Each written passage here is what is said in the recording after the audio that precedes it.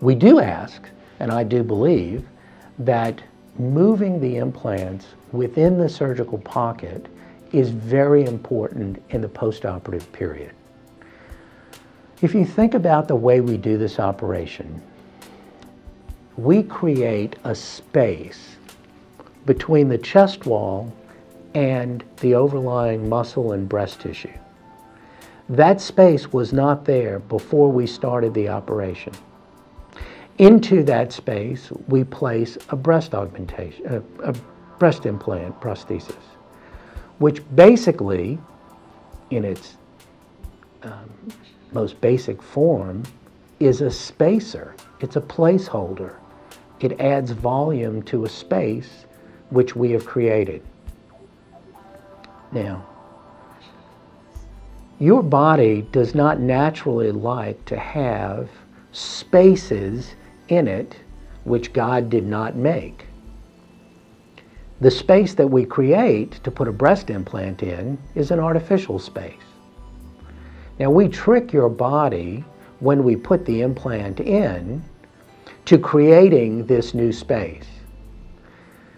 During the first 4 to 6 weeks after surgery, this space becomes lined with a lining which we call a capsule.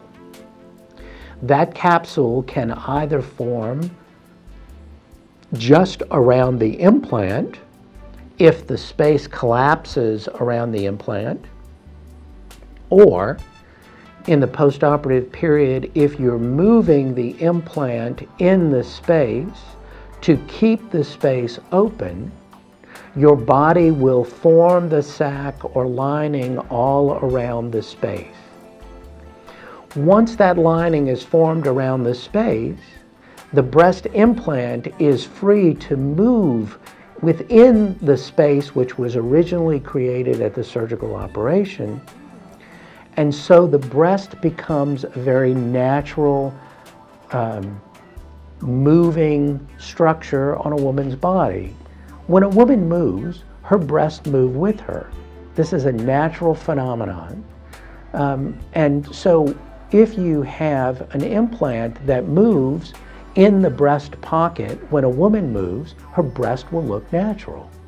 If you have a breast implant that's stuck to the woman's chest, and when she moves doesn't move, then it will look more like she has a ball in her chest instead of like she has a natural breast. Many patients that we operate on come back 6 months or a year later and have told me many, many times that everyone tells them that their breasts look very natural and that you can't even tell that they've had a breast augmentation.